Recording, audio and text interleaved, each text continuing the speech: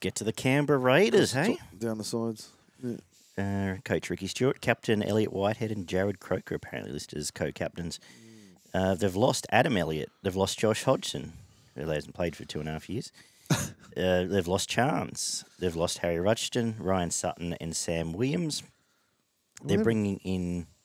I was just going to say, whatever happened to poor old Harry Rushton? Did he even get a game? He's gone back to... I think he played one game. Yeah. I think he's gone back... I need to find out where. Huddersfield. Possibly... Okay, Huddersfield. So. They've picked up Danny Levy, Atta Mariota and Pasami Sorlo. Levy, I guess... Sorlo's probably the best pickup for those out of those. Yeah, I don't think it'll make much of a difference. I'll put it this way. I think at least similar to what they did last year, I think the Raiders will play a two-hooker game. So but they've already got two. Wolford and Starling. But if one of those gets injured because they play in the two hookers, he will come onto the bench. I think Sorlo probably might even get a start, which would probably be... Well, this is... something in I'll do this one because this is one of the easiest teams. You know that's changed here. Savage, Kotrick. How would you pronounce these days? It's Kotricky. Kotrick. No, he changed it back. It's Kotrick again. Is it? Apparently. Do we change back as well? Maybe he's Wahi for 3 weeks. With all due respect, I did not know Kotrick changed his last name. So I know Kotrick. Vossi tweeted out that Dewey's no longer Dwyer. He's just Dewey again. So that one wore off. Anyway, Tomoko... Bit of dribble for you people. Rapana, Whiten, Fogarty, Papa'ihi, Wolford, Tapane, Young, Whitehead, Naira, Starling, and only because that's what they've done. Only because that's what they do. Okay. Horsburgh, Gula, and Solo probably gets his way into the 17. To be honest. Yep. Have I missed anyone obvious? Except for maybe Trey Mooney. And I think Harley Smith-Shields at finally might get but he's a centre. I don't think he'll get a start in front of the other two young fellas. He might. They'll probably even give Croker the third-string role before Smith-Shields. Not saying they should, but... And I'm just looking through the rest of the squad. What you see is what you get. They are who they are. What do we say? They finished 8th last year. They're probably going to be in and around... Same they do get spot. Fogarty back for the whole year, which is massive because he was pretty good last year. He was instrumental. Takes a lot off Whiten. And as I've said on the Supercoach show, I'm pretty keen to keep him as my second halfback to start the year because I think he'll do all right. But look, we know someone else talk about this because, like I said, I'm just sort of repeating stuff I've said in the past here in terms of let's maybe put Whiten in the centres. He might be the best centre in the world, but we don't. I think they'll be competitive half the time, and then against the top teams, they might struggle a little bit, to be honest, just because they do struggle for a bit of creativity for their ball playing. Their centres don't really add any. They're more ball runners than being able to set up their outside men to the detriment of Rapana and Kotrick. They're more sort of looking for the ball that's been thrown from the halves rather than the centres, because the centres just sort of grab the thing, tuck it under the wing, and run as hard as they can. There's some very. Chris has a bit of full work, but but he doesn't really have the pass on the end. Remember early on we thought he might be. They've got a little bit of pace. They're probably a fraction slow as a team all together, which sort of hurts them a little bit in defence. Their line speed's not as good as it possibly should be. I would be playing Hawira and Ira in front of Whitehead. I think the back end of last year showed definitely showed that he probably shouldn't be starting. And he had a pretty good World Cup though. I think Whitehead is under a lot of pressure though. I've got him on my bench, and I do think he's captain. They're not going to. They've got a couple of deficiencies in defence, especially out wide, and the creative ball playing is a bit of an issue. The kicking game's going to rely pretty much solely on Fogarty because I'm not sure what it is with Whiten, but every time he gets close to the line, he seems to kick the thing dead by 15 or 20 metres. Just kicks the absolute shit out of it and ends up in row 5. And then has that baffled look on his head. How did that happen? And when he does kick long, sometimes it's brilliant and it spirals and it lands just inside and goes into touch, and then other times it goes out on the full. So, I think Fogarty absolutely has to control the game, the game controlling plays with the kicking and positional play for this team. As you said, I really think Whiten should be playing 13 or should be playing in the centres. They've got a couple of young centres there, but I pay Tapane on an edge and play Whiten at 13. Really would be the way I'd probably be looking at this side. fantastic centre. A fantastic lock. Yeah, I think he'd be absolutely. great. Gets to pick and choose where he Yeah. slides into the back line, is big enough, strong enough to defend, and can run into the line if he has to, and do that job if the forwards aren't doing the job. I've got a couple of question marks about how the hookers interplay with each other. I know Wolford has proven himself to be a pretty solid hooker there, but he doesn't have the creative skills that Starling does, so the timing of when they come on, come off, what happens when that happens is a bit of a question mark for me. They've got some decent depth in most positions, but they're not going to bring on any strike sort of weapons that are going to blow a game apart. I don't think that's going to come off the bench and add significantly to the team. Chris and Tomoko, I think they should improve again. They're not going to be world beaters, but I think they will improve on what they did last year. Hawira Naira, if he's given the time, which baffled me why he wasn't given as, I thought he should have been given a lot more time than what he was given last year. He was fantastic. Yeah. I don't know if it's a thing, Ricky does seem to have a thing where they rub up against each other the wrong way and people get pushed out and whatever, but I don't know what's going on there. Young and Tapane are the best two players, and they will be their best two players for the entire year, I would imagine. They are fantastic footballers. Papali'i is a stalwart, and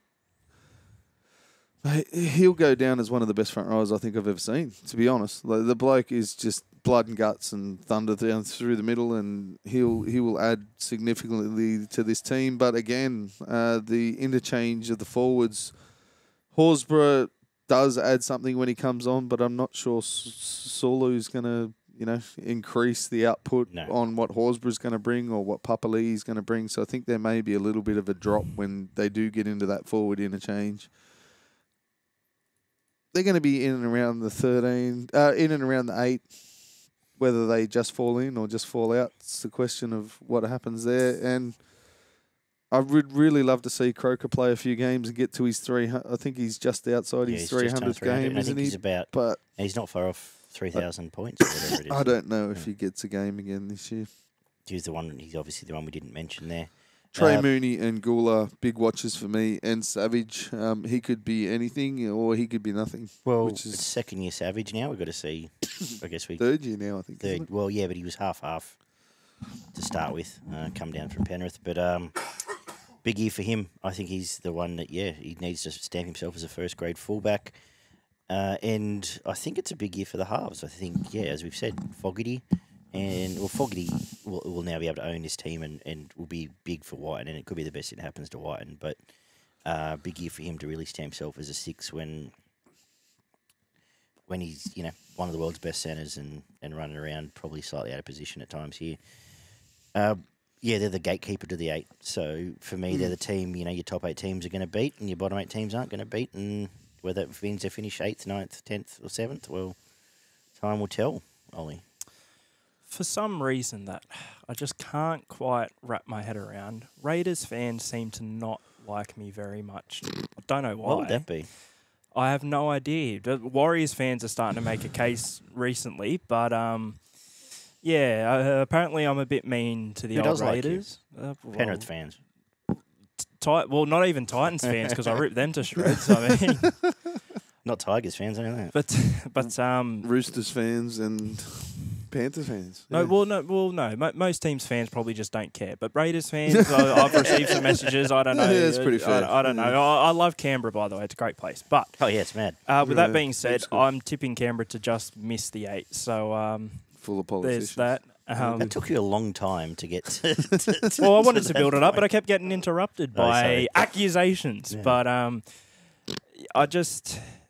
I think for Whiten, it's sort of, in a sense, it's make or break at 5'8" because now he's got Fogarty for a full season. He didn't have Fogarty for half a season last year. So let's just say Whiten accidentally absolutely poops the bed, I guess you could say, at 5'8" halfway through the year. I think you pretty much got to... No, I'm being good and censored, but... Whatever. Dickhead. I think that... it's sort of make or break from there, and if it doesn't work, and if a Chris or a Tomoko isn't up to standard at centres, I think maybe you move him there. I've got Tarpany at lock, personally as well. So I don't think Whiten then moves into lock because Tarpany will be there. I just can't see him changing a Deli M prop to. They're not going to think that way. The teams don't. I also think as well, and I know he's just re-signed, and I've talked about him before, but honestly, I think if Canberra misses the top 8 this year, move Ricky Stuart to coaching director or whatever. But I think with the amount of time he's been there, I feel like saying he's got a job for life. I think there comes a time with every coach where they've been there long enough. If they're not consistently making the top 4 or they haven't won a premiership or something, there needs to be let's try and shake things up a bit and change things. And I'm not even saying get rid of Ricky Stuart from the club, but I'm saying if they don't make the 8 this year at a minimum, make him coaching director or recruitment manager, whatever. But I don't think Ricky Stuart should be the head coach of the Raiders after this season if they don't at least make the top 8. Well, Madge is there now. That could actually be a good replacement with a similar squad like that. Just I don't know. On the back, you said with Tarpany moving to 13, you don't think that they should think that way. I think a lot of teams, they won't think that way. Yeah. I think the majority of teams have to start thinking that way. I think your 13 now is either a hybrid front rower, back rower that can play middle and then hit an edge, or a forward/6 who adds some ball playing as well as being able to be impactful through the middle of the field. It's an extension of your spine if it's not. You need to either be a ball runner you need to and be a middleman, or you need to be a ball player and a middleman. There need to be some sort of hybrid of both of those because but to my point, unless you want to play as an extra front rower, absolutely he does, and that's why I don't understand. And you've got Snyder there. Yeah. Like, we only saw 6 or 7 games out of him last year, but he was fucking fantastic as a kid. Had a massive boot on him, good running game, strong, decent defence. Mm-hmm. Like, he would be a perfect fit at 6 outside of Fogarty and then have Whiten at 13. Yeah, it adds you've got a coach who played in the 90s, and that's the way they played in the 90s. So. But you're 100% right. You now look at run through it. Murray, Carrigan, bit of ball playing, middle player, Radley. If they're your top 5, I'm missing someone obvious. As you mentioned, someone like Wade Graham, if he was 25, would be perfectly suited for that role. Could do the hard stuff through the middle, brilliant ball playing, a little bit of kicking, just adds so much more to your halves and gives you that extra option. And like, the defenses are so good in the majority of teams this year. You need something extra to unlock. You need that bloke who's massive and just powers over people, or you need someone with that bit of touch with a short kicking game and the short passing game that adds that little bit more to unlock defenses. And teams that get stuck with that same mentality end up getting stuck, and they get further and further down the ladder. So. Yeah. Anything else to add? I think we're all in agreement. So I think top 8 is a realistic chance. I'm just tipping them on the outside periphery of it. I really like your analogy. They are the gatekeeper of the 8. If you're good enough to beat them, you'll sneak in front of them for that 8th position, and if they get you, then you're probably going to just miss out. Well, for many years now, at least in terms of the top 8, 8th and 9th have been split by 2 or 4 points, right? Mm-hmm. So if you can beat that team that's just above you a couple of times, you're probably going to make it. Beautiful. Who's up next?